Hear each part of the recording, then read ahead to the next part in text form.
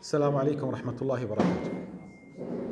الحمد لله رب العالمين، وصلي وسلم على نبينا محمد وعلى آله وأصحابه. أشهد أن لا إله إلا الله وحده لا شريك له، وأشهد أن محمدا عبده ورسوله. ما بعد، فإن أصدق الحديث كتاب الله، وخير الهدي هدي نبينا محمد صلى الله عليه وسلم، وشر الأمور محدثاتها، وكل محدثة بدعة، وكل بدعة ضلالة، وكل ضلالة في النار.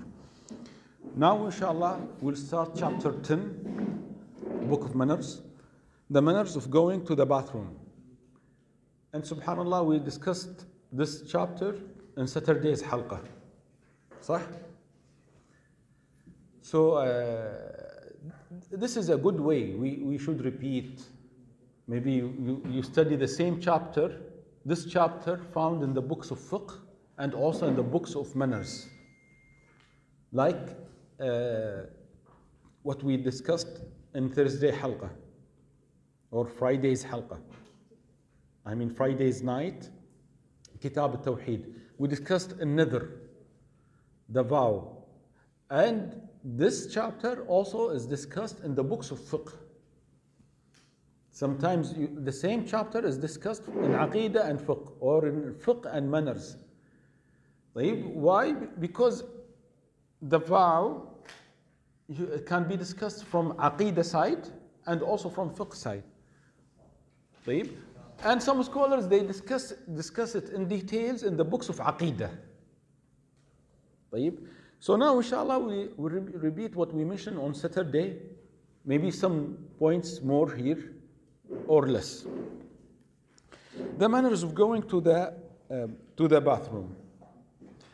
The etiquettes of going to the bathroom. Number 1, page 228. Avoid relieving yourself in 3 places. You have to avoid these 3 places, as mentioned in the hadith. The Prophet ﷺ said, اجتنبوا الملاعن الثلاث.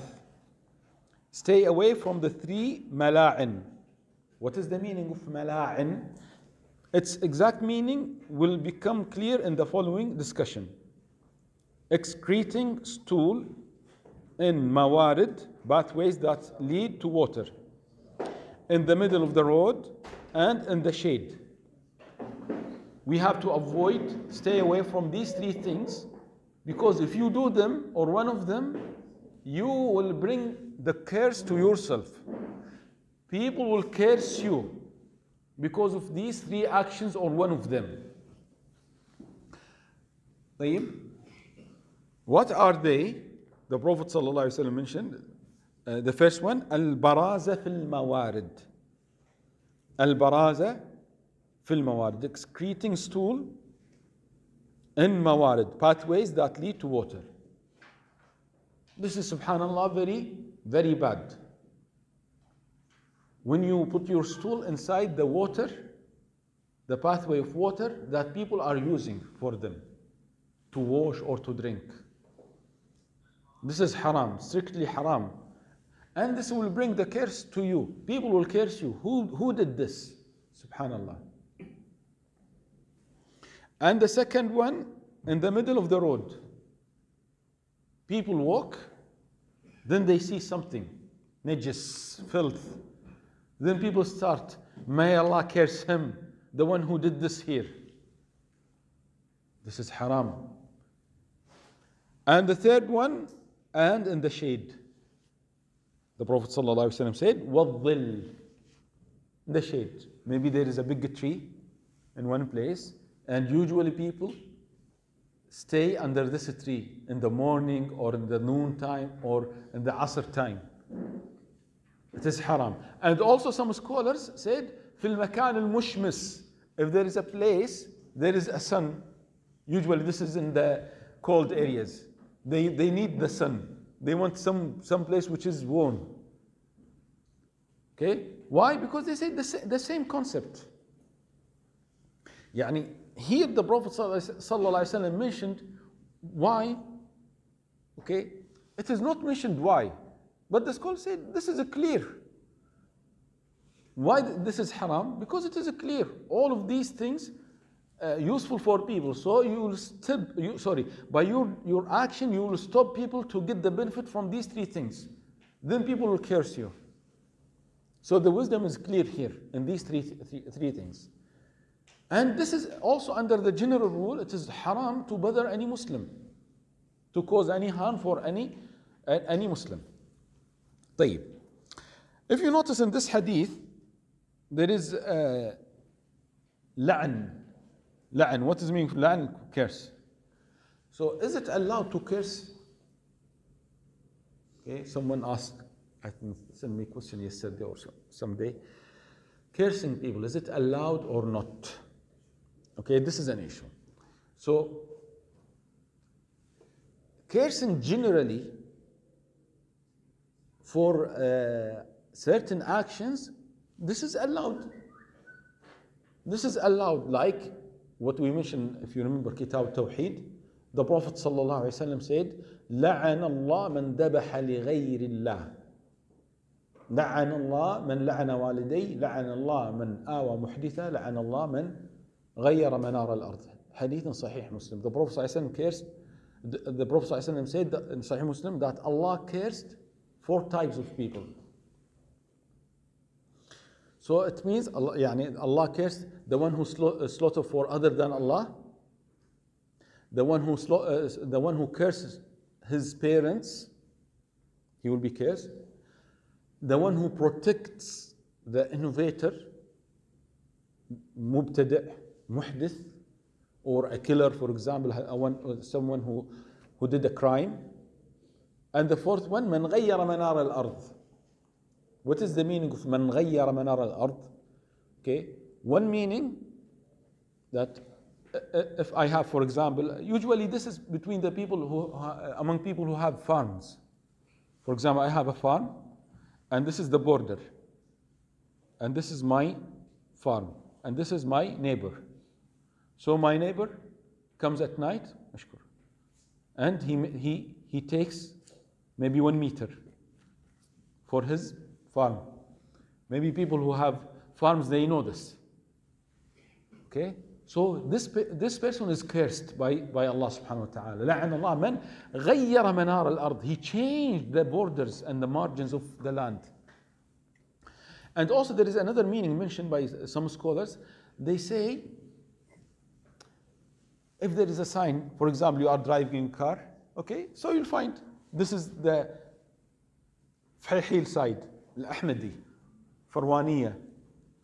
So if you change, for example, to the right, you can go to Fahil. So you change to the left. Why you do this? Making fun, maybe. This is haram, and you are cursed by Allah subhanahu wa ta'ala. This is considered as a major sin. Or maybe some people, not for fun, maybe some people, they change to steal. They want to steal the money. For example, you are going toward Mecca. So this is the side of Mecca, they change the signal. Not to the right, go to the left. Why you go to the left? It is dark, no people, you can stop them and you kill them and you take their money. So if you change, you are cursed by Allah subhanahu wa ta'ala. So this is a major sin. And you will find many hadith or many ayat that Allah mentioned or the Prophet ﷺ mentioned al-la'n, cursing. So if it is by general, if it is general, may Allah curse those who curse their parents. Did you specify a person? No. Then it is allowed. May Allah curse al-kuffar. May Allah curse the zalimin, the wrongdoers. Can I say this? Yes, there is no problem. You can say this. طيب? Of course, if you have a proof. If you have a proof from the Quran and Sunnah. Can I curse the kuffar? Yes. Allah mentioned the Quran. فَلَعْنَةُ اللَّهِ عَلَى الْكَافِرِينَ. لَعْنَةُ اللَّهِ عَلى الْكَافِرِينَ. The curse of Allah upon the kuffar. طيب. The Prophet ﷺ said, لَعَنَ اللَّهِ مَنْ ذَبَحَ لِغَيْرِ اللَّهِ. Allah cursed the one who slaughtered for other than Allah. Now, if you see a person doing this, can you curse him? May Allah curse you. You go to a person who's doing one of these actions, and you say, you specify him. Or for example, you are sitting with your friend and you say, may Allah curse this person. Is it allowed or not? Okay? Some scholars said this is not allowed. Even for the kuffar. It is not allowed to say, if there is a kafir. If there is a kafir, it is not allowed to curse him by name. May Allah curse this George or Baker or, no. This is not allowed. Why? They say because, Hadith Bukhari, in the battle of Uhud, subhanallah, the kuffar beat the Prophet ﷺ and they were going to kill him. He was going to be killed. But alhamdulillah, Allah saved him. So they broke his tooth and they injured his face. Then the Prophet ﷺ said, كيف يفلح قوم شجوا وجه نبيهم أو رأس نبيهم. How people will succeed after injuring their Prophet. And in the Salah, the Prophet ﷺ said, Allahumma al'an fulanan, wal'an fulanan. In the Salah, the Prophet ﷺ said after the ruku', this is called qunut al-nawazil. This is called qunut al-nawazil. What is the meaning of qunut al-nawazil? It means to make dua. You raise your hand after the ruku' in the fard salah. Which fard salah? Any Fajr, Dhuhr, Asr, Maghrib, Isha. Not only Fajr, any one of them or all of them. You make dua for people or against people. If there is a Muslim, a brother, or there are Muslim people who are in very difficult situation, so we can make dua for them in the salah. Maybe you remember many times we did dua for the people in Syria like this. Or you make dua against people. This is called qunut al-nawazil. What does it mean qunut al-nawazil? There is something and you make dua. It is not permanent, not every day and every month. No, there is something, so you make dua. Maybe for 1 week, 1 month, something like this. When you do the dua after ruku', you raise the Imam raises his hand and make dua. So the Prophet ﷺ after the ruku', he said, Allahumma al'an fulanan wa fulanan wa fulanan. Oh Allah, curse this person and this person and this person. So he mentioned the names. He specified names. Then Allah subhanahu wa ta'ala revealed, لَيْسَ لَكَ مِنَ الْأَمْرِ شَيْءٍ أَوْ يَتُوبُ عَلَيْهِمْ.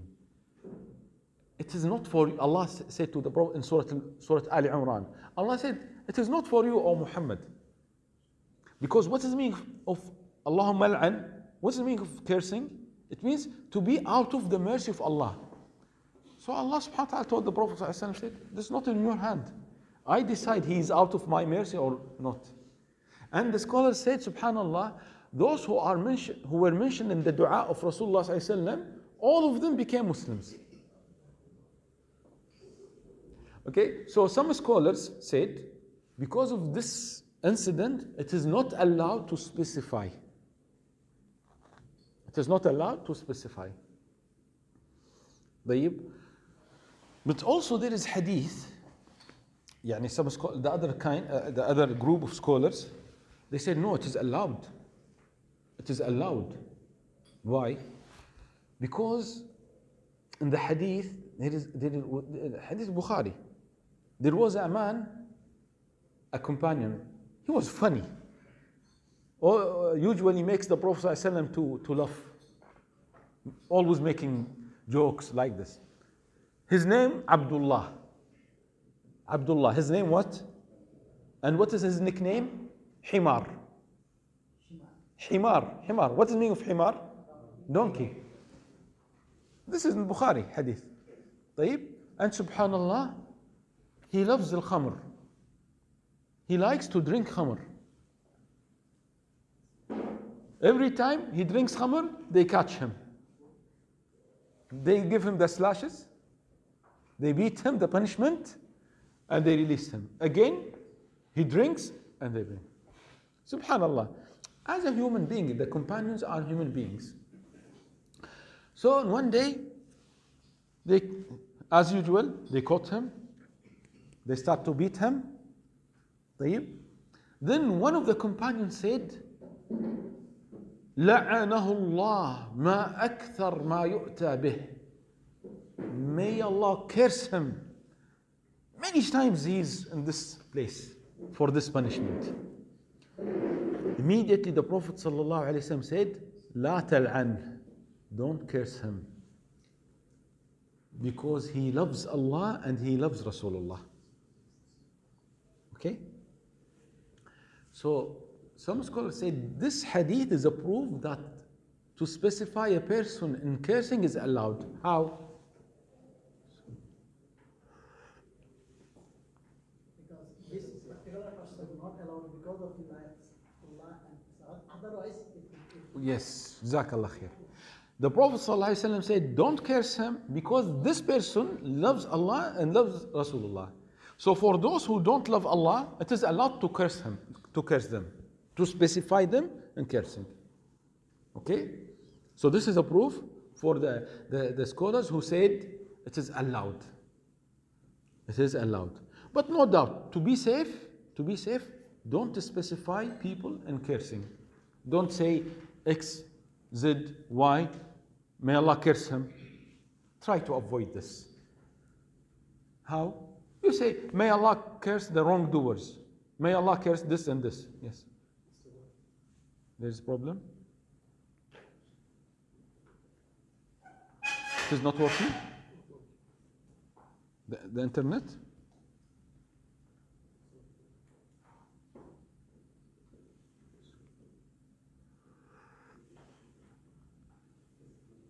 No?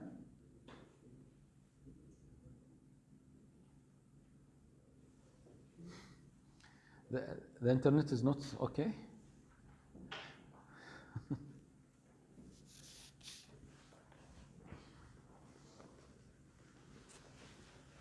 Pause, huh?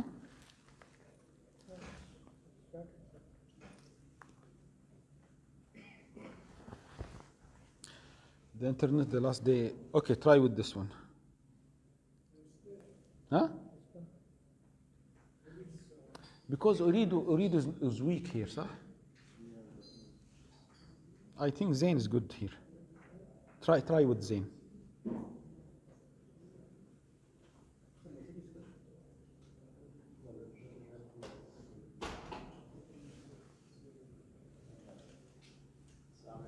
عليكم السلام ورحمة الله وبركاته حياكم الله. عليكم السلام.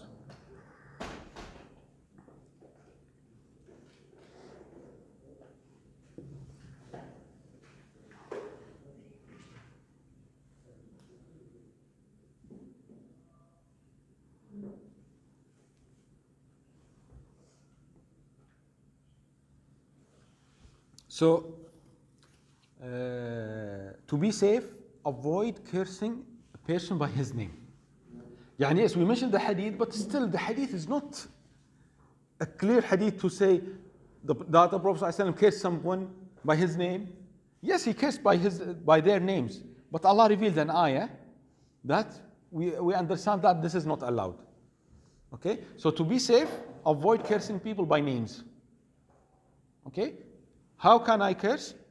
By general. By general. May Allah curse the kuffar. May Allah curse the wrongdoers. May Allah curse those who are taking riba. Then this is okay. And also, if you remember, it is not the way of the good Muslim to curse a lot. It is not the way of the Muslim to curse a lot.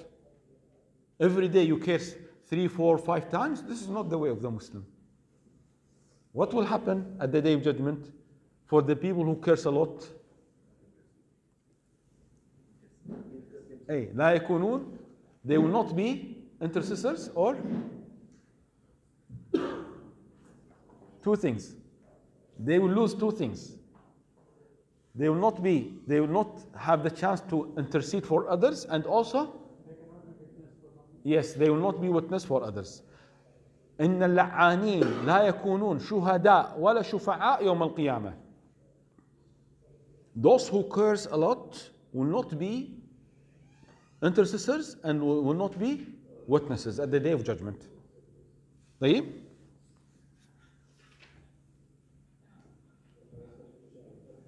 طيب.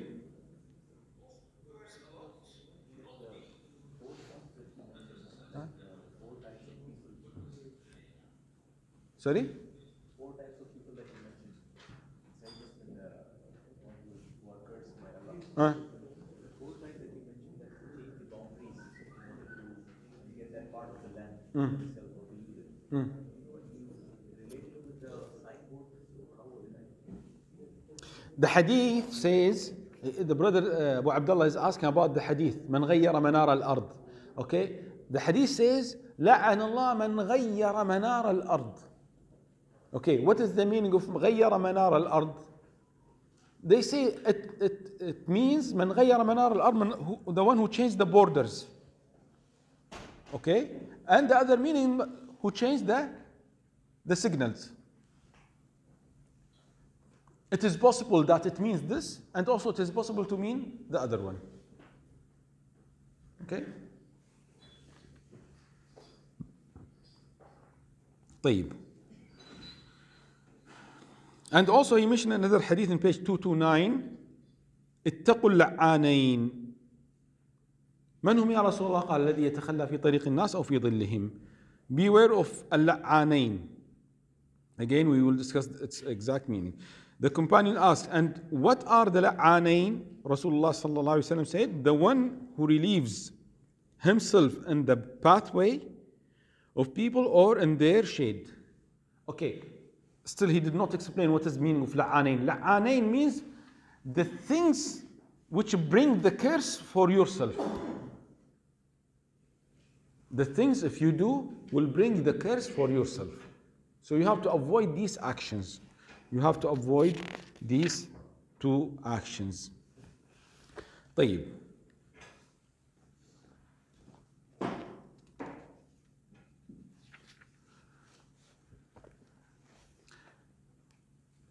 There is hadith, he mentioned a point, page 231. It is known that when the Prophet ﷺ would relieve himself, he would seek cover so no one would see him under a group of date palm trees. Okay? Given that such a group of trees surely give shade, how can we find harmony between the Prophet's action and his prohibition? No doubt if there are trees, palm trees, there is shade. And the Prophet ﷺ used to search for this kind of shade to relieve himself. How can we join between these 2 ahadith? He said the shade under which it is forbidden to relieve oneself is the shade that people go to and sit under to protect themselves from the heat of the sun. What is forbidden if there is a big tree, for example, or group of trees, and people usually sit under these trees, then it is forbidden. But for example, if there is a small tree, or 3, 4, 5 trees, people are not getting the benefit to use the shade of these trees, then it is allowed to relieve yourself. Okay? This way we can join between these 2 ahadith. طيب.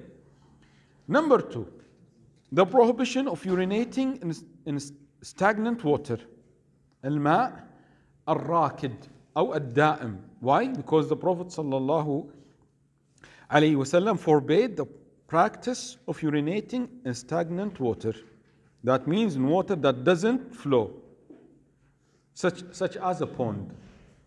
This is not allowed. For example, if you are in a desert, then people usually take the benefit of the rain.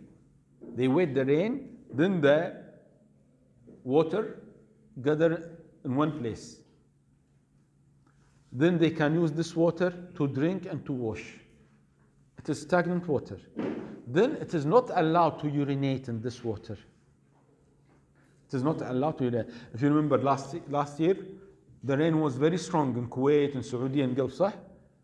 Even in the desert. subhanallah, many ponds in the desert in Saudi, mashallah. Okay, then it is not allowed. It is haram. Okay. يعني why? The scholars mention because subhanallah this can, يعني the point is it is a big amount of water. The point is this, I mean, the point is not that because the water will become najis. No, because of the diseases. Or maybe it will become najis with time. Imagine every day 10, 20, 100 people urinate inside this water. What will happen? No doubt after a few days it will become najis. It will become filth. It is not like the sea. It is not like the rivers. We are talking about a closed place, stagnant water. Then it is haram. And subhanallah, many diseases and sometimes dangerous diseases happen in the areas where the people urinate inside the water. Okay? They use the water to drink, to wash, and some people urinate inside the water. Especially this disease, what is the name of the disease? Bilharzia. Bilharzia. Huh? Color? Not color, what is famous? Bilharzia. Bilharzia. Schistosoma. Hematobium. This is called the name in medicine. And subhanAllah, this can affect the liver. And yeah, some of them said there is a relation between hepatitis and this disease. Okay, يعني, it is famous and common in Egypt because of the wrong way. Because they don't follow the sunnah. They use the water, and also some people urinate. They drink, they wash, and they use for watering the farms. Subhanallah. So this is very dangerous. Very dangerous. So if you follow the sunnah, you will be safe. If you follow the sunnah, then you will be safe. طيب. So Nawawi rahimahullah said, if there is a big amount of water and the water is running, okay, then it is permissible. We will not say it is haram. We will not say it is haram. طيب. Number three. It is disliked to take into the toilet or any place that is commonly used for the same purpose anything that has the remembrance of Allah in it. Subhanahu wa ta'ala. طيب. What is the proof? They mention a common hadith, but not authentic hadith. The Prophet ﷺ entered the toilet. He removed his ring before entering the toilet. And what is written on the ring? Muhammad Rasulullah. But this is not authentic hadith. This is not authentic hadith. طيب. But يعني for example the Kuwaiti money, now alhamdulillah they removed the name of Allah. If you remember last the new currency, I think last year, صح? 2000 the new one, Jalal. 2017? You don't know? It was 2017 or 18. The new one. Okay, before it, all of them written. What is written on the money? The bank will make problem for you. Billah nasta'in. It is written, if you check if you have something old, okay, it is written Billah nasta'in. Billahi nasta'in means, do you have? Huh? You have? Okay, give to the bank. They can give you new. It is written what? Billahi nasta'in. So there is a name of Allah on the money. And they removed. Some people said, look what they are doing. They removed the name of Allah. What is the problem? They removed the name. Alhamdulillah, this makes the life easier for us. Because we have to respect the name of Allah. We need to respect the name of Allah. Okay, what is the benefit to put the name of Allah on the money? Okay, the non-Muslims taking the money, maybe there is some there, food. So remove the name of Allah, khalas. Okay, But يعني Sheikh Mu'thaymeen said if there is need, yeah, suppose there is name of Allah and the money, so you keep your money outside the toilet. Okay, of course, people will steal. طيب, so I take the money with me inside. But they said for the mushaf, no.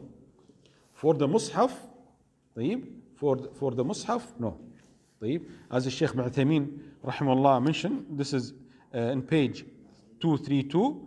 As for al-mushaf, Quran, it is without a doubt forbidden to take it inside of a place that is regularly used as a toilet. طيب.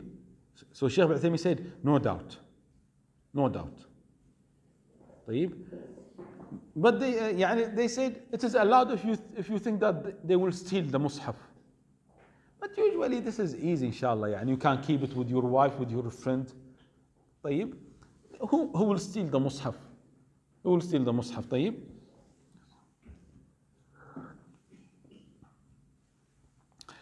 Number four, النهي عن استقبال القبلة واستدبارها. النهي عن استقبال القبلة واستدبارها. طيب. The prohibition of facing the qibla or turning one's back, يرحمكم الله, to it when using the toilet.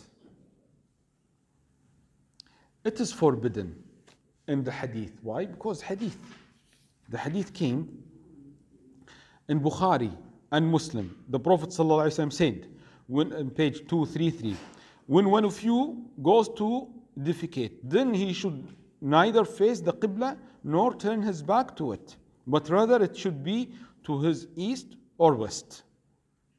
طيب? So this is a clear hadith. Don't do. So if there is hadith, don't do, it means haram. It means haram. طيب. But there is hadith. Jabir ibn Abdullah radiyallahu ta'ala anhu said, the Prophet sallallahu alayhi wasallam, the same page, the Prophet sallallahu alayhi wasallam forbade us from facing the qibla and urinating at the same time. Then 1 year before he died, I saw him facing it while he was urinating. So this is hadith Jabir ibn Abdullah. And in yet another narration, Marwan al-Asfar related that he saw Abdullah ibn Umar radiyallahu anhu make his camel kneel facing the qibla. He then sat down to urinate facing it. He was facing the qibla. Marwan said, "O Abu Abdul Rahman, was not this practice forbidden?" Abdullah ibn Umar said, "Yes, it was forbidden out in the open, but it is okay when there is something between you and the qibla to cover you." So this is the fiqh of Abdullah ibn Umar, that it is allowed inside the toilet, but in the open place it is not allowed. And this is one of the opinions. If you notice hadith Jabir, which is before hadith Abdullah ibn Umar, Jabir radiyallahu ta'ala said, the Prophet ﷺ said, don't do this. But before 1 year of his death, I saw him doing this. I saw the Prophet ﷺ facing the qibla while urinating. So Jabir ibn Abdullah did not mention that there is a barrier or there is a camel or there is a wall. Sah? Did he mention something? He did not mention. So that's why some scholars said it is makruh. It is makruh. Some scholars said, like Shawkani said, there are 7 opinions about this issue. 7 opinions. Okay? And one of them that it is makruh. Why? They said because the Prophet ﷺ said don't do, and in his action he did. He did face the qibla and he did give his back to the qibla. So we said it is makruh. It is not haram. It is not haram. And maybe this is very strong opinion to say facing the qibla or giving your back to the qibla while urinating or defecating is makruh. And also we tell the people try to avoid. Yes, it is makruh, it means it is allowed.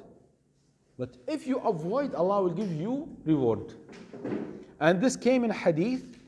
Shaykh al-Albani said this is authentic hadith. من لم يستقبل القبلة ولم يستدبرها كتبت له حسنة. The one who doesn't face the Qibla and also the one who doesn't give his back to the Qibla, Allah will write for him a hasana. Allah will give him reward. So try to avoid this.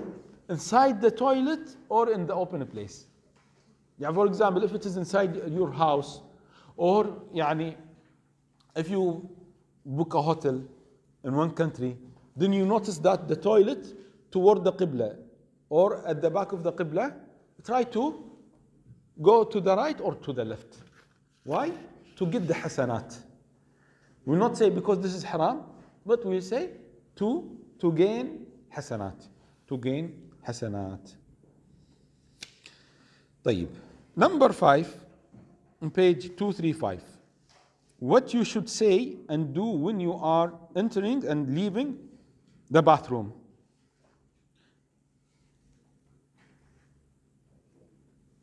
طيب. When you enter,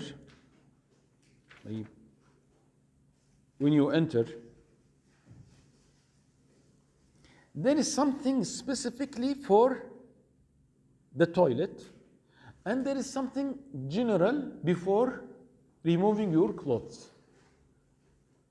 So before removing your clothes, you say Bismillah. Why? To protect your awrah from the jinn. The Prophet ﷺ said the barrier between you and the jinn to see you is to say Bismillah. SubhanAllah, brothers and sisters, if you notice, the jinn, I mean the shaitan of jinn, is easier than the shaitan of ins.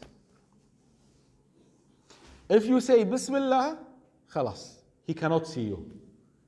But subhanAllah, the shaitan of ins, the human shaitan, if you say Bismillah, if you recite the Quran, if you recite the adhkar, maybe he will fix a camera to see your awrah. And saying Bismillah cannot protect you from the camera. So, subhanAllah, the ins is more difficult than the jinn. If the jinn is making waswas, if the jinn is trying to tell you to do the haram, it is very easy. You say, A'udhu billahi min ash-shaytan rajim, and the shaitan will disappear. He will go away from you. But if there is a human being telling you to do a sin, if you say A'udhu billah, if you say Bismillah, if you recite Ayat al-Kursi, he is with you. He will not disappear. Subhanallah. So people think that the jinn are difficult and strong. They are not strong. They are not difficult. You think that they are strong and difficult when you are weak. Because of our weakness, we think that they are strong. One of the brothers asked me about a situation. One brother there in UK, his wife is suffering, most probably because of jinn. And he doesn't want to make ruqyah, or he doesn't want to recite Quran. He said, because I am afraid maybe the jinn comes to me. Yes, wallah, this is serious. Yani. Why you are left? This can happen, subhanallah. So I told him, tell your friend to be careful. He should not show his weakness to the shaitan. Not only to the shaitan. Don't show your weakness to any of your enemy. If your enemy knows that you are weak, then khalas, he will attack. But if your enemy thinks that you are strong, then he'll be afraid. So don't show your weakness for others. Don't show your weakness for others. Don't give them the chance to beat or to attack you. So be strong and trust in Allah subhanahu wa ta'ala. Then the shaitan, brothers, Allah and sisters, the Prophet sallallahu alaihi wasallam said, when the muaddin gives the adhan, the shaitan will run away. Only by giving the adhan. When the muaddin says Allahu Akbar, Allahu Akbar, the shaitan will run away from the masjid. And when the adhan finished, he will come back again. Again, he will run away. Subhanallah. So he's very weak. If you are with the dhikr of Allah, if you are with the remembrance of Allah, then you are strong. But if you are away from the remembrance of Allah, then the shaitan will be stronger than you. Stronger than you. Subhanallah. So you say Bismillah. Then you protect your awrah from the shaitan. He cannot see you. He cannot see your private parts. Okay? So this is for the toilet or for any time when you want to change your clothes. Before removing your clothes, you say Bismillah. Okay? Then specifically for the toilet, you say Allahumma inni a'udhu bika min al-khubthi wal-khaba'ith. You say Allahumma inni a'udhu bika min al-khubthi wal-khaba'ith. Oh Allah, I am seeking refuge in you from al-khubth, it means from the evil. Wal-khaba'ith, from the jinn or from the shayateen, from the people of evil. And khalas, he will not touch you. And this hadith in Bukhari. طيب. After you finish, you say غفرانك. يعني you ask Allah to forgive your sins. غفرانك. The scholars talk a lot about what, okay, it is clear to say اللهم إني أعوذ بك من الخبث والخبائث. Okay, we know, we understand. But what is the relation to say غفرانك at the end? طيب. Allahu A'lam exactly why. But some scholars say when you are inside the toilet, okay, why we go to the toilet? To relieve the dirt from the body. And why should we say غفرانك? To relieve the dirt of the heart, the sins. So as if we are saying, oh Allah, after clearing our blood and our body from the stool, oh Allah, clear our hearts from the sins. So we thank Allah subhanahu wa ta'ala. So that's why we say غفرانك after you finish from the toilet. Dinner is ready? طيب. Can we have a break? I don't know about the sisters if they get their dinner or not.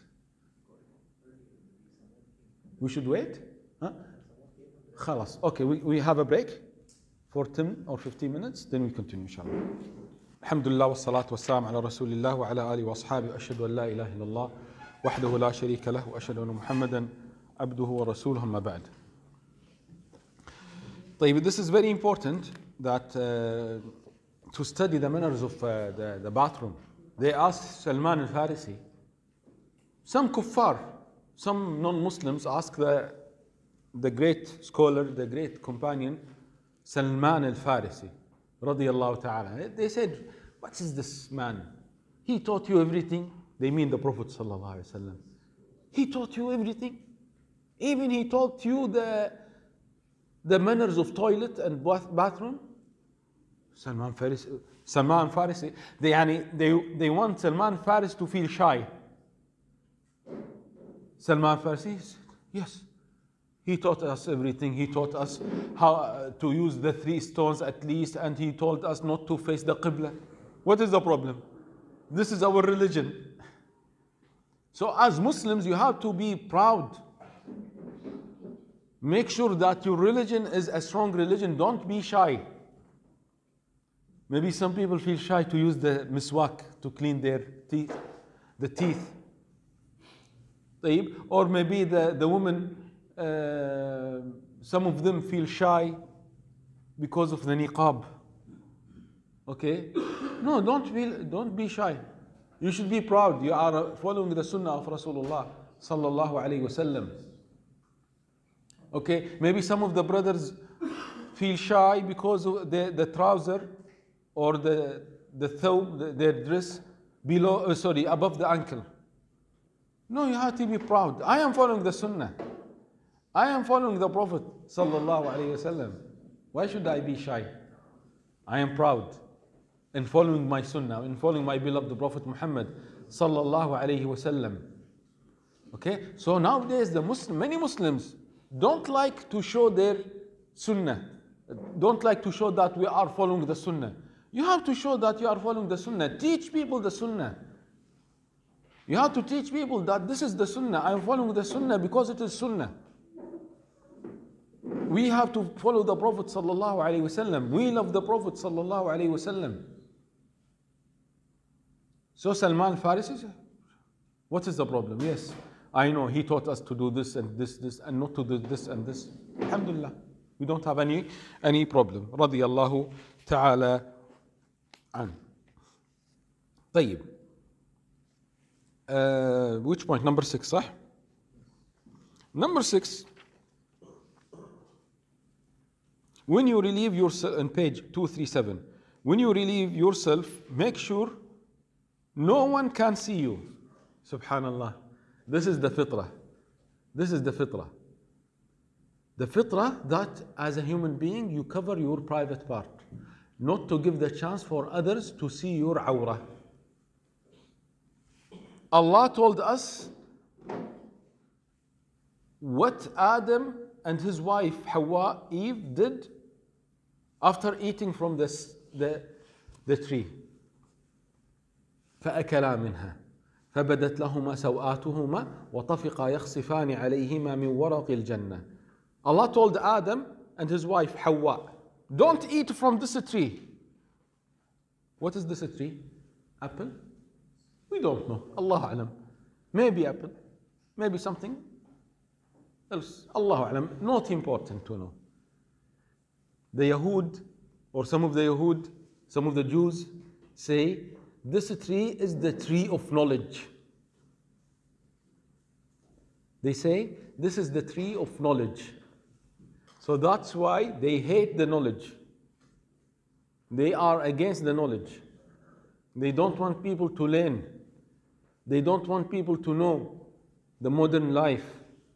Why? Because they believe Adam was out of the paradise because of the knowledge. Of course, this is wrong belief. Wrong belief. Okay? So when Adam alayhi salatu wasalam and his wife ate from this tree, immediately Allah subhanahu wa ta'ala uncovered them. فأكلا منها فبدت لهما سوآتهما. Immediately they were uncovered. And immediately فطفقا يخصفان عليهما من ورق الجنة. Immediately they took some of the leaves from the paradise. Why? To cover their awrah, to cover their private part. Subhanallah. So this is the nature, the normal nature of the human being, to cover.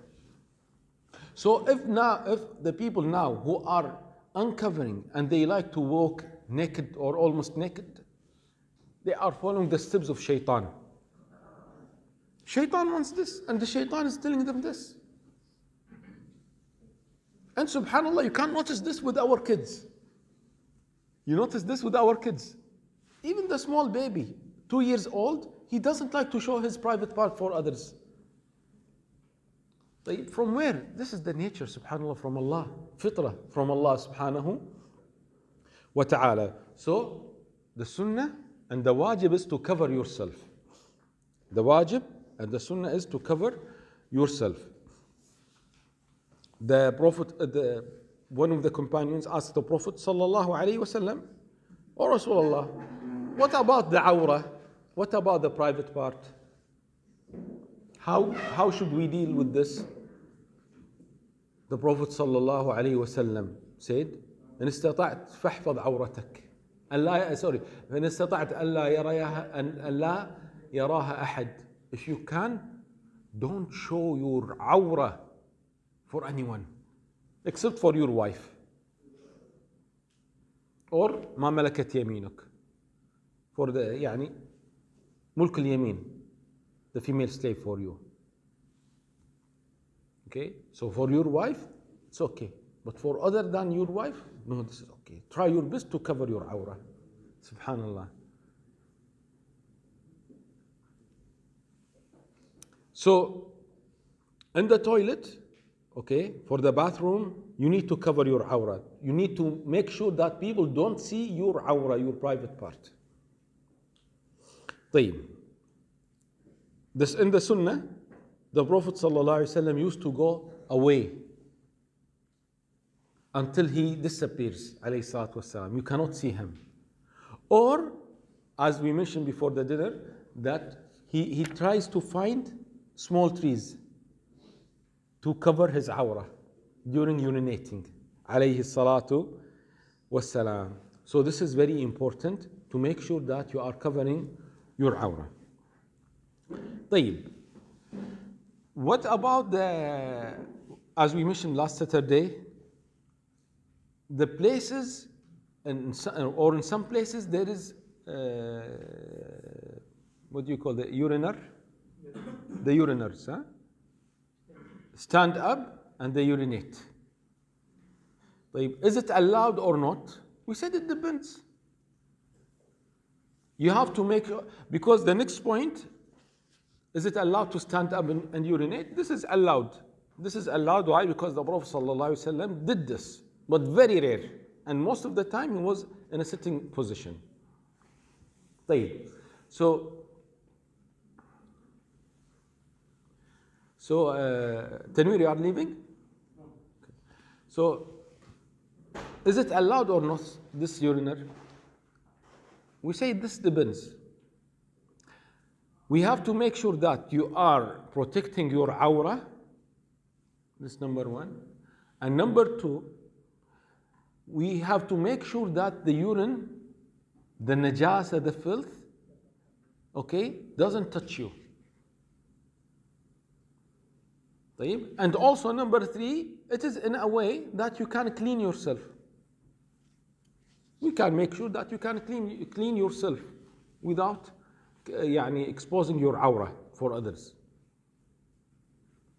Not if it is in a situation that you are not sure, because you start in a standing position and usually 3-4 uriners together.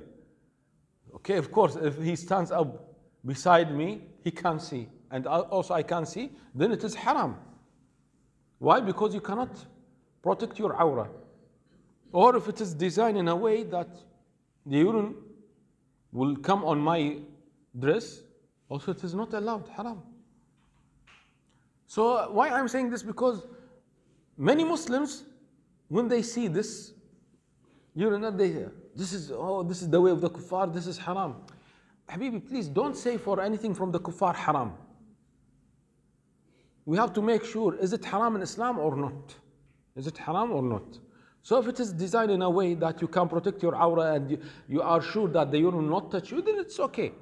But if it is designed in a way that people can see your awra, or you see the awra of others and the urine will come back on your body or your clothes, then this is not allowed. This is not allowed. طيب. Then the next point number seven, passing urine when standing or sitting. طيب.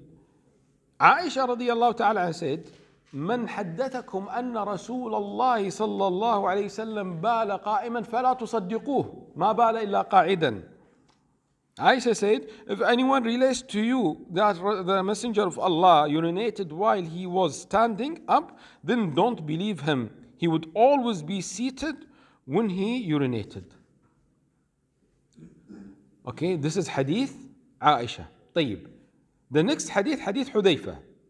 Where is hadith Hudayfa? Bukhari and Muslim. Hadith Hudayfa where? Bukhari and Muslim. And it is stronger than hadith Aisha, no doubt.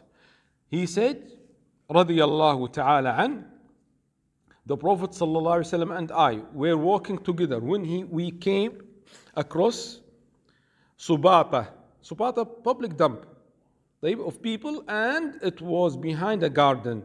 He then stood just as one of you stands and passed urine.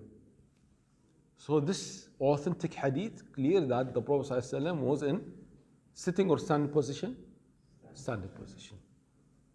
طيب. I want, please, brothers and sisters, I want you to notice that Aisha mentions some very strict statement. If anyone tells you that the Prophet ﷺ did this while standing, don't believe him. Very strong, huh? So subhanAllah, this can happen as a human being. Okay, can we say that Hudayfa is a liar? No, we cannot. We cannot. Radiallahu ta'ala anhu. Why? Because Aisha told us what she saw. Okay, and of course, Aisha was not with the Prophet ﷺ 24 hours. Tonight with Aisha, the next night with Hafsa, the next with Zainab, the next with the other Zainab, the next with the Salama, with the Habiba. So not every night with Aisha. And also when the Prophet ﷺ traveled, not every time Aisha went with the Prophet ﷺ. This time Aisha with him, but next time the Prophet ﷺ traveled for 1 month with Hafsa. So no doubt she doesn't know everything happened during this month. So she narrated, she told us what she knows and what she saw. Radiyallahu ta'ala anha. So we cannot say that Aisha is lying, and also we cannot say that Hudayfa is lying. كل راوي حدث بما سمع أو بما رأى. Everyone told us what he experienced. طيب. So maybe you ask me about a person. Is he a smoker? No, never. Okay, he comes to the Tuesday halqa, Saturday halqa, Friday halqa, Thursday halqa. He doesn't smoke. Okay, يعني, but he's with us only during the halqa 2 hours. 2 hours Thursday, 2 hours Friday, 2 hours. Okay, so total during the week only 10 hours. What about the morning when he's at work? Maybe he's smoking at work. So when I tell you, no, this brother is not smoking.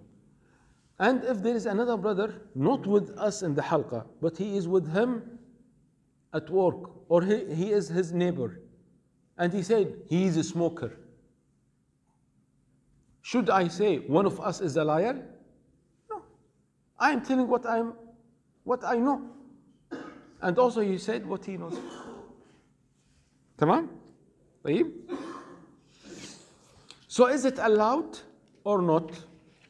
Generally speaking, this is allowed to urinate while standing.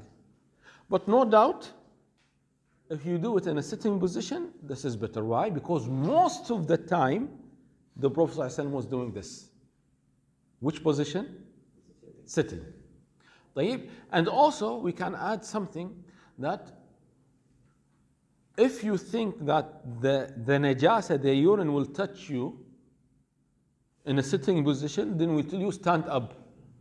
Maybe you go to some toilets, طيب, and it is very dirty, and urine and najasa, filth. So if you sit down, then what will happen? The najasa will come on your clothes. So in this situation, I will tell you, stand up, don't sit down. Okay? So in this situation, don't sit down. Or maybe sometimes you are in a place, if you stand up, people will see your awra. So it is not allowed to stand up, you should sit down. Okay? So it depends on your situation, طيب. Number 8. The prohibition of using one's right hand to clean oneself after passing stool or urine. طيب. Why? Because the Prophet ﷺ said in page 240, when one of you urinates, then let him not hold his private part with his right hand. Let him not then clean himself with his right hand. طيب. So there are 2 points here. The first point, when you urinate, don't touch your penis by your right hand. So this is clear. Don't touch by your right hand.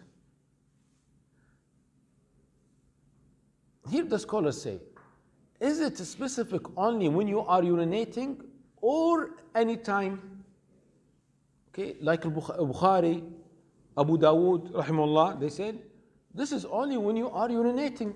Because the Prophet ﷺ said, only when you are urinating. إِذَا بَالَ أَحَدُكُمْ, when you urinate, don't touch your penis by your right hand. But for example, you are applying a cream. Can I use the right hand? Yes, you can use. You are taking shower. Can I touch by the right hand? Yes, you can touch. So when it is forbidden, while urinating. Okay, this is the hadith. This is the first part. And the second part, وَلَا يَسْتَنْجِي بِيَمِينِهِ. Don't clean yourself by the right hand. Use the left hand. Use the left hand. And if you remember, the general rule, the right hand for salam, for eating, taking, giving. The left hand for the other things. For the other things. طيب.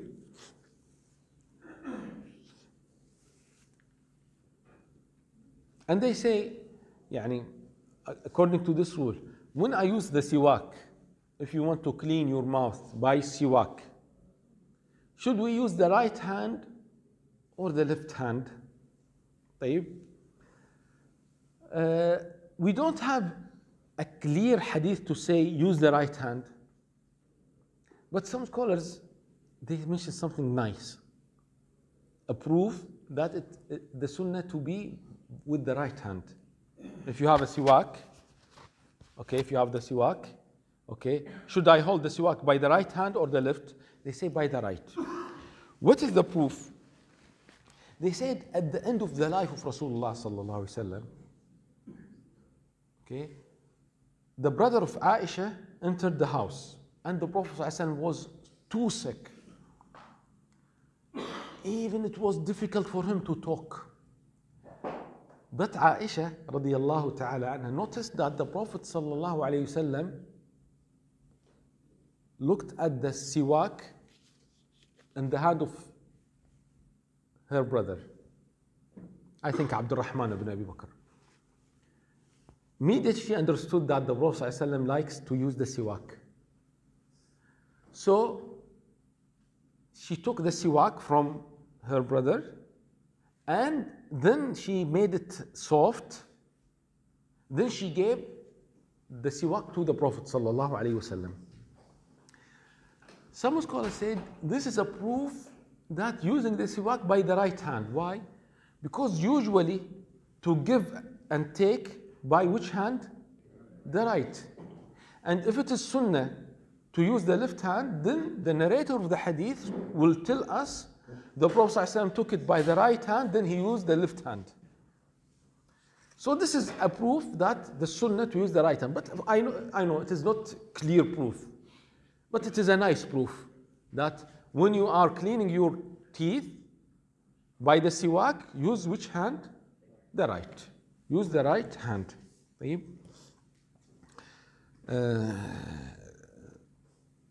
طيب. So don't clean your private part in the toilet by using the right. Use the left. Use the left. طيب. There is a point I did not mention last Saturday. We mentioned that it is allowed to use the tissue, the stones, and like these things. They said if someone removed the najasa directly by his hand, he cleaned himself by his hand. They say no, this is not allowed. This is not allowed. For example, if your hand is dry, then you cleaned the urine or the stool by the hand directly. The left hand, not the right, the left. Okay, I did not use the right, but I used the left. They say, no, this is not acceptable. You have to use something. You have to use something. Yeah, for example, someone used one finger, the second, and the third, 3 times. This is not allowed. It is not allowed. طيب. He mentioned a point that the hadith mentions the cleaning one's private part for urinating, but not one's anus. What is the answer? In accordance with the Islamic principles of analogy, just as it is forbidden to touch one's private part after urinating, so too is to forbidden to clean one's anus with his right hand. The hadith is about الذكر. ها سيف؟ ما في صورة؟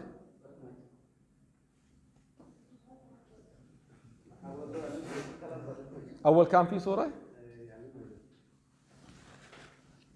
شيل هذا سيف.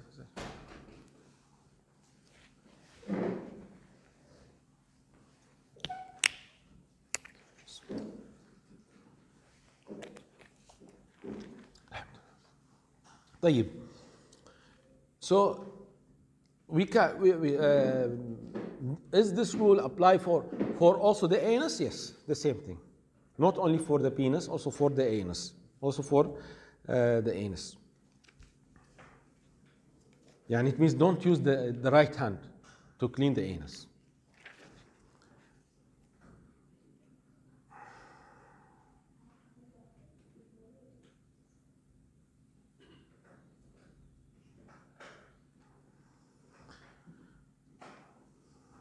He mentioned a point regarding the wudu. About the wudu. There is hadith, the Prophet ﷺ said that your penis is part of your body. And another hadith, he said, if you touch, you have to make wudu. If you touch, you have to make wudu. How you can join between these two hadith? Inshallah, we'll discuss this more in the fiqh halqa, Saturday halqa morning, that touching the private part will invalidate the wudu or not. We have two different hadith. Okay, some scholars said this hadith is authentic, the other scholars said no, the other hadith is authentic. So different opinions. Sheikh Al-Albani said both of them are authentic. Both of them are authentic. Sheikh Al-Uthaymeen, also Sheikh Islam Taymiyyah before him, they said, okay, both of them are authentic, but it will not, if you touch your private part, will not invalidate your wudu, but it is mustahab, it is recommended to make wudu. And this is what Sheikh Al-Uthaymeen said. But then later Sheikh Al-Uthaymeen changed his position, and he said, if you touch your private part, for example, you are changing your dress, okay, or you are scratching, then you touch, then no need to make wudu. But if you touch and there is a lust, there is a desire, then you have to make wudu. Why? He said, because the hadith, man massa dhakara, the one who touches his private part, man massa dhakara, his penis, falyatawadda, he should make wudu. Okay, and no doubt, to be safe, you make wudu. To be safe, you make wudu in touching your part. But for example, I am changing my dress, I am putting a medicine on my thigh, scratching, itching, then I touch, okay, then no problem. And when they mean touch, it means by your palm, by the palm. طيب? Yes. If helping somebody, can we wear gloves and clean? Again, helping? Somebody. Why? Age? Age? Yeah. Okay. So can you right hand? They have to use that and not we can't use that. Helping old people. Or for example, in the hospital. Okay, the nurse. طيب. Of course, يعني, we have to be careful. We have to be careful. Subhanallah. And the hospitals, usually they don't respect the rules of Sharia. Maybe, because most of them female nurse. Most of them. I think 90% female nurse. Okay? Or يعني, I'm not sure but the percentage, but for sure more than 50%. The nurses are females. And this is a problem with, يعني, sometimes you have a surgery and you have a female nurse and you need for dressing, for something, bandage, this is a problem. So now the issue is not about your wudu. The issue is this is haram. to expose your awrah for males, and it will be more haram for females. Subhanallah. This is serious. طيب? So to clean, of course, also we should tell them you clean by the left hand. Yeah, suppose there is an old patient and he cannot move, paralyzed. طيب? So don't clean by using the right hand. Use the left hand. Use the left hand in cleaning the najasa, the filth. Okay? But using gloves, Even with using the glove, don't touch with the left hand, the right hand. If you can, don't touch. If you can. What about C? Because if all the parents is there, Huh? then I see his parents. Okay, can I see the private part? If you can avoid this, then we tell you, خلاص, you have to avoid. If you can avoid, you should avoid. Because still, this is awrah. This is awrah. This is private part, and it is haram to look at the awrah. Okay, but for example, I need to see, to remove the najasa, to remove, and also sometimes I need to check, yani, for the old people, yani, for example, if you have your father, your mother, the grandfather, grandmother, okay, and you need to change the diapers, okay, you need to see every day or every time. Maybe there is a disease, there is a skin pigmentation, so you need to see. Okay, you need to see. And subhanallah, we have experience about the children. There are a lot of books, there are a lot of lectures, and people talk about the children, the kids, how to take care, how to change, how to clean. But do we have lectures about the parents, how to take care there? To take care? Subhanallah. Yani, wallah, I don't remember lectures. Finish 1 hour, maybe? Or what is the problem? I don't know what is the problem. Huh? There is a call?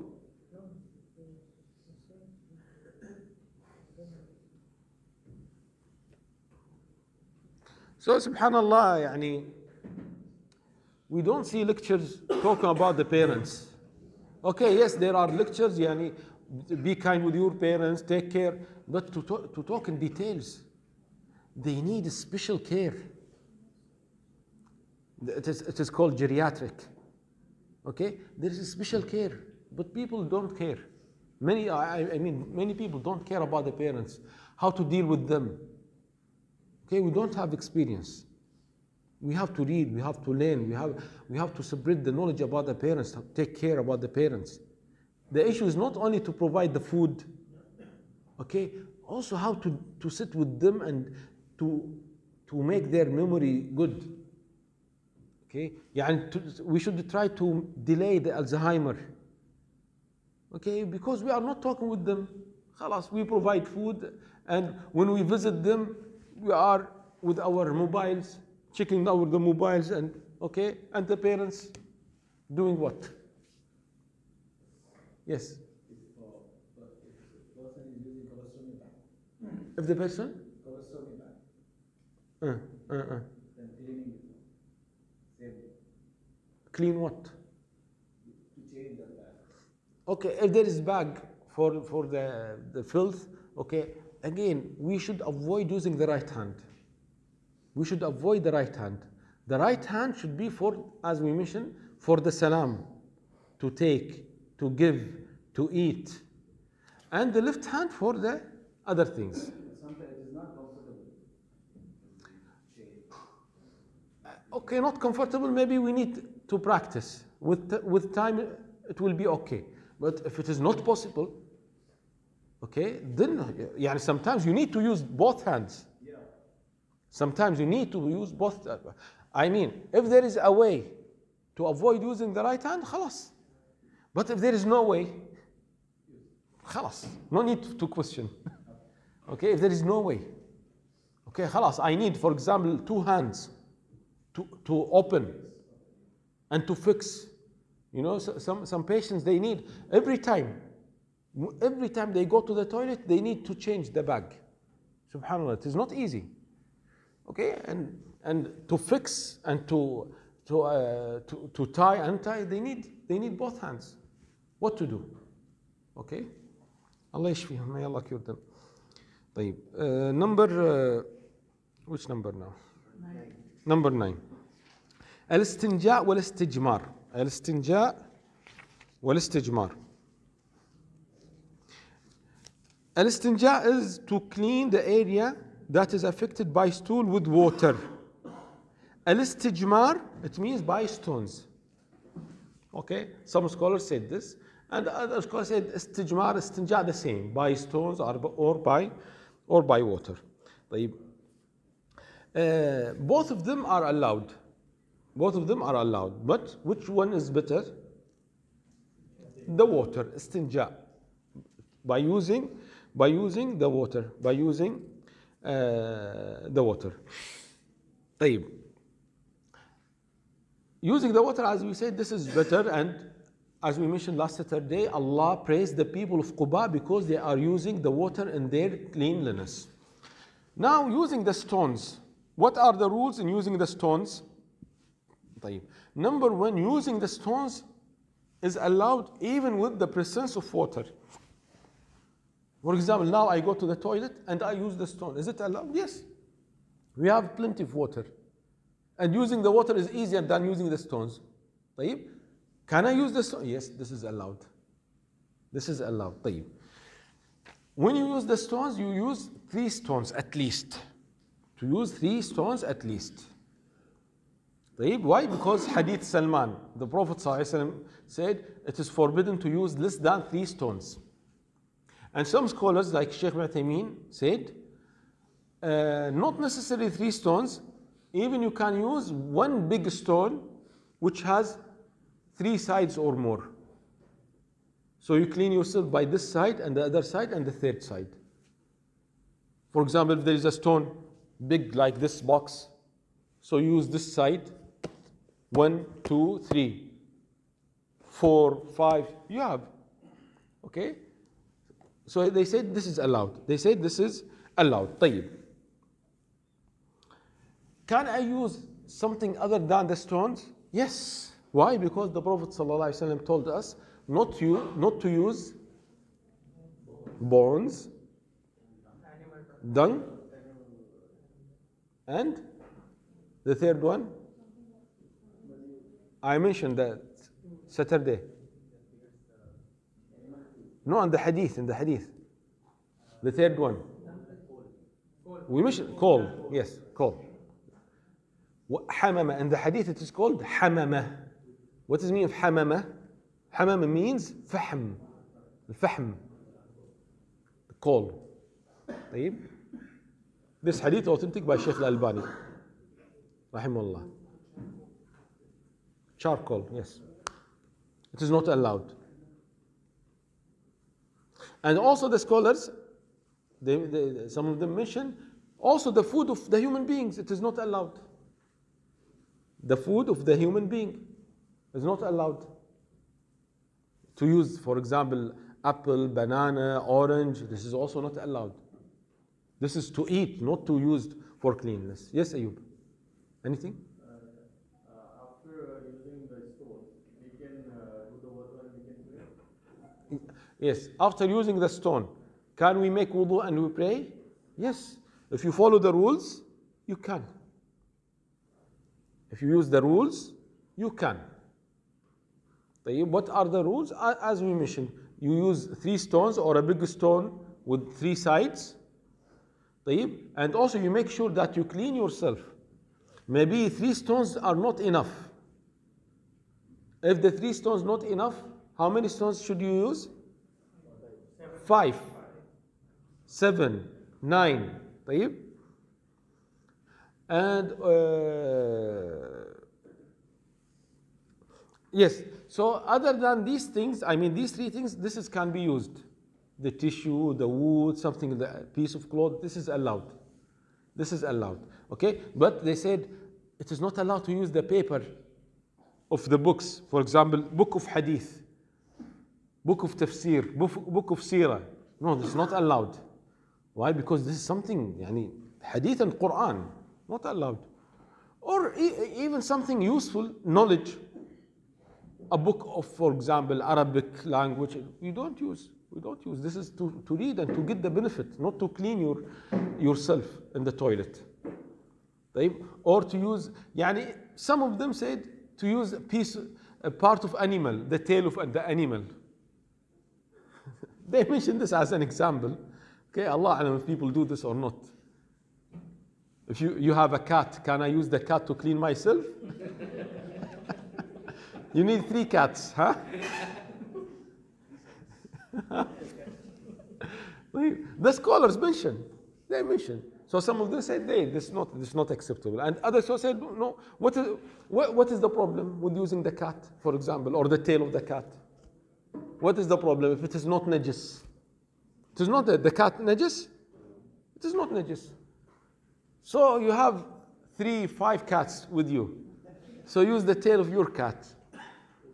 Make them bath later. Huh? Make them bath later. Can we use them? Okay, some scholars said, no, this is not allowed. Other scholars said, what is the problem to use them? The point is it halal or haram? If someone told you, this is haram or halal, if you say this is haram, you have to give them a proof. صح? I know this is funny, okay? But also, we have to be careful. Before saying this is haram, I have to make sure that I have a proof. So I cannot tell the people this is haram and I don't have a proof. Okay? Huh? Wallah, it depends. It depends. What is your relationship with this cat? Okay?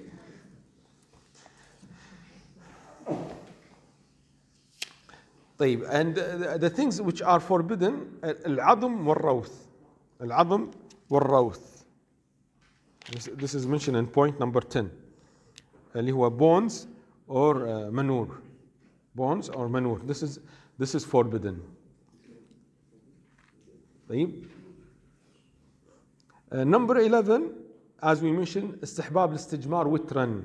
You have to use the odd number, 3 or more. 3 or more. When one performs استجمار, it is recommended to clean an odd number of times. Of course, he means 3 or more, not 1, because 1 is an odd number, but this is not acceptable here. It should be at least 3 times.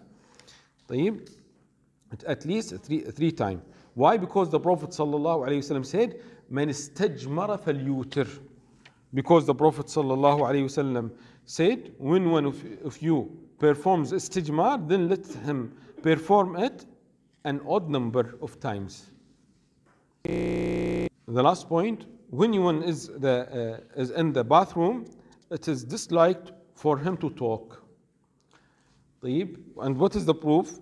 He said, they derive that dislike from the hadith of Ibn Umar, in which a man passed by the Messenger of Allah sallallahu alaihi wasallam who was urinating. At the time, the man gave the Prophet sallallahu alaihi wasallam salam, but the Prophet sallallahu alaihi wasallam did not answer. The Prophet sallallahu alaihi wasallam did not answer. So they said, giving the salam back is wajib. It's wajib. So the Prophet sallallahu alaihi wasallam did not say the wajib. So it means it is haram to talk. If replying the wajib, if replying the salam, which is compulsory, he did not do this, the Prophet ﷺ, then it means it is haram to talk. Shaykh al-Albani rahimahullah said, we cannot say it is haram to talk.